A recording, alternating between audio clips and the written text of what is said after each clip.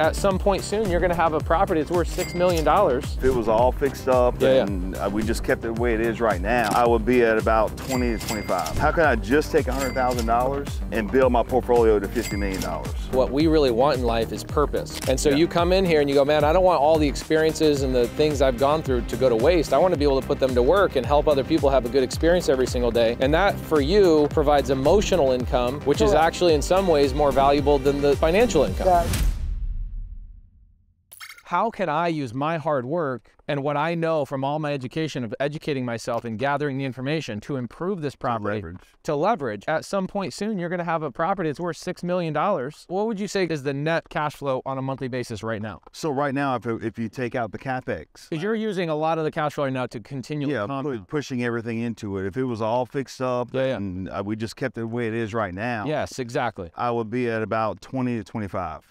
Okay, so 20. That's after paying my mortgage. Okay, after paying your mortgage, your team, your electrical, like that's your net 20 grand a month. Everything. Okay, great. Now you're a smart operator. You're like me, where you're sitting here going, I'm going to take that money and I'm going to reinvest it, reinvest it, reinvest it, reinvest it. Whereas most people probably, and this is no shame on them, they would look at this property and go, 20 grand a month, I'm quitting my job, I'm chilling, and I'm good. And that's the trap they fall into with thinking it's mailbox money, that you have it in, and they forget to calculate out that you have the constant maintenance, the constant everything. And there's a second point of constantly operating that seems to excite customers too, that, oh man, these guys have been just doing stuff all the time. They tell their friends, like, oh, I had a good time there. But man, they were doing even more work.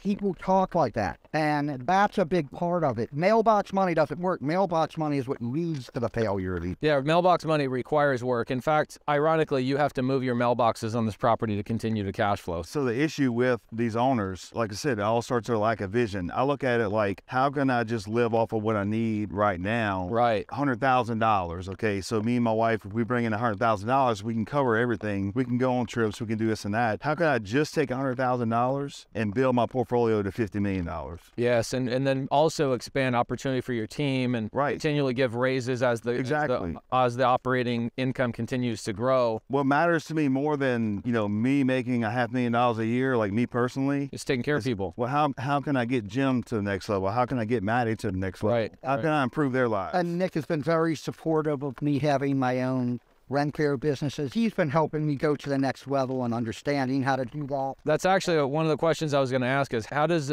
Nick take care of a gym? So yeah, the back and forth there. So there's two big things that Nick does for me. Nick teaches me some stuff about business I don't understand, and Nick helps me a lot with interpersonal skills. I'm very technical. I'm very good at the technical. I often get lost in interpersonal skills. So if we have to go to a customer and deliver bad news, we have a meeting first, and Nick helps me adjust my delivery so that the customer takes it the best way. And we have, I would say, twice a week talks about those type of interpersonal skills. That's my week. So Jim's a jelly.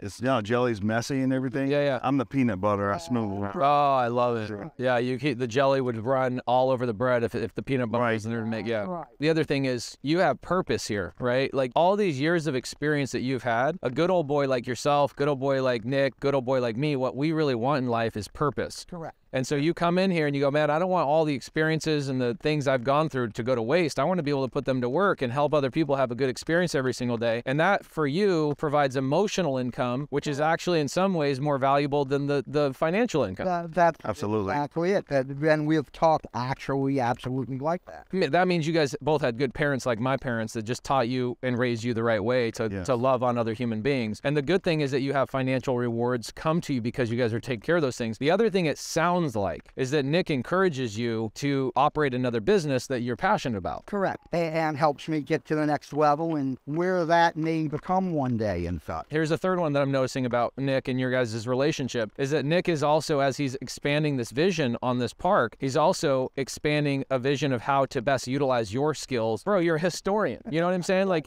who knows what that waterway is for in the channel? You know all the freaking animals that are in there. So as we expand, more opportunities for myself, per se, to break off of things we go forward. And we absolutely talk about. We always talk about that. If we expand to a 400-site campsite, we're almost going to need a golf cart rental service, but that could be my business. Yeah, that's okay.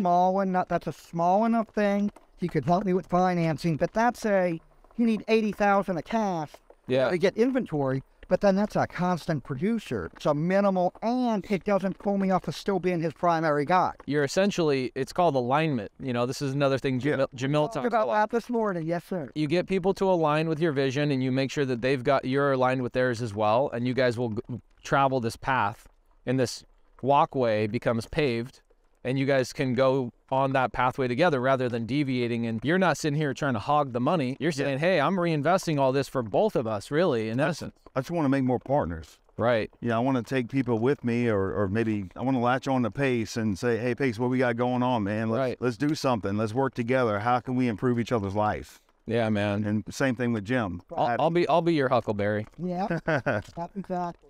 Wow, man, what a great time you guys spent with us. This is absolutely phenomenal. I'm going to tell you guys, Jim was nervous about being on camera. If you guys got value from Jim and Nick today, give us some love and some support in the comments. First and foremost, how do we find this RV park so when people are traveling through here, they can choose you over other people and support you guys? So, Bayou Campground with a K. Just Google it. Everything's about Google's. Campground on Old Spanish Trail in Slidell, Louisiana. Okay, you're on Facebook as well. Yep. Okay, Nick Turow. All right, guys, by the time this video gets published, Salt Bayou Campground will also be on Instagram. Go give them a follow. Go give them some love. Jamil, did you learn some stuff? Not only do I want to own RV parks, I'd actually really enjoy living in one. Bro, this is so peaceful, like it's quiet, you know, what a nice Outside your living room. what a nice way to hang out. When the weather's good. Let's expand together, man. I'm in it. Let's expand. I'm in it. Like, can we get this RV park to attach to one in Arizona?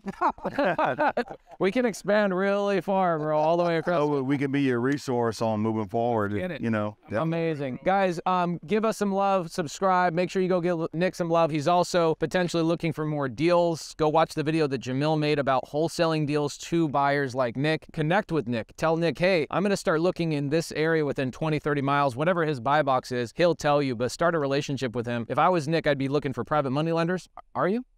No, that's why I talked. He has a private money lender. It's called his bank.